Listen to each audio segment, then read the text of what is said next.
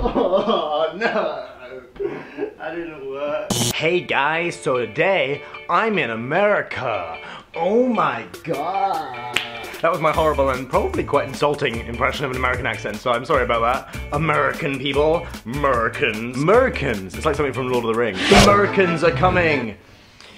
I'm in America. Yeah! San Francisco, by the way, if you're interested. You're probably not. Which I would show you, but currently it's very misty. So I'm basically living in a big misty block. I kicked my family out of our hotel suite for a few hours whilst I sit in a hotel room talking to a camera. I am the coolest. But yeah, when I finally told all my friends that I was going to America, they were all like, take me in your suitcase. Which is what people say, by the way, if you're going somewhere interesting. If you tell your friend you're going on holiday and they don't say, take me in your suitcase, then it probably means you're going somewhere really boring, or peasanty, or horrible, like Scotland. I'm joking, I'm Scottish. I'm actually half Scottish, in case you didn't know, so I'm allowed to be racist to myself. Scotland! Anyway, this got me thinking about what it would actually be like to take your friend in a suitcase with you, because when I was a kid and people said that, I kind of considered it. I was like, yeah, I could probably fit Bethany and William in a suitcase, but I don't think it would work. I think they'd probably end up dead. It'd be fun though. Hey, you'll never guess who's going on holiday. I'm going to America. Can I come in your suitcase? Sure.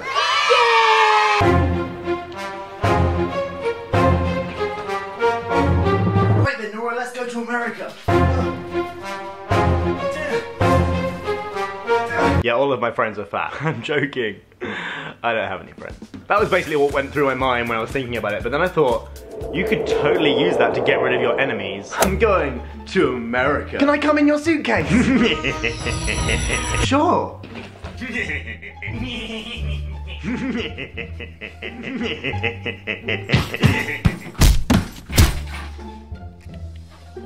But then what if they went, hey, you'll never guess who's going on holiday. Can I come in your suit? Don't you want to come in my suitcase? No, you're okay.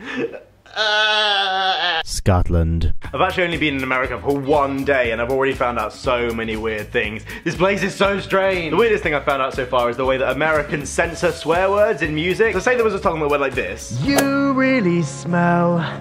Fuck your face, you penis.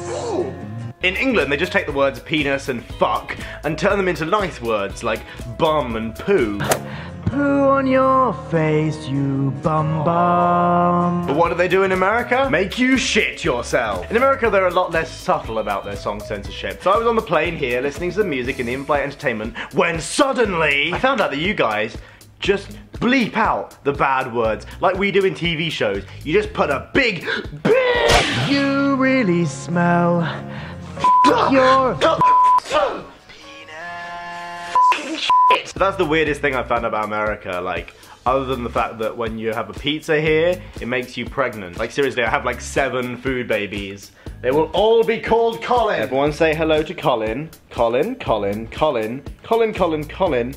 And lastly, but not least, Colin. Ah. Colin. Let me know in the comment section below. Well, the weirdest thing about your country is, or country that you've been on holiday to, options. And also, I'm hopefully going to be doing some videos with YouTubers next week, because I'm going to VidCon. So let me know which YouTubers you'd like to see. Or if you're a YouTuber going to VidCon, then let me know in the comments as well, if you'd like to be involved. Hopefully everyone will thumb it up, and I'll be able to see it, and then we can make a video. I'm gonna get lots of YouTubers in a video, because I've got a really good idea. A really good idea. Bye. You've been watching Luke Cutforth. Luke is not funny. Luke is not smart. But most of all, Luke is not sexy.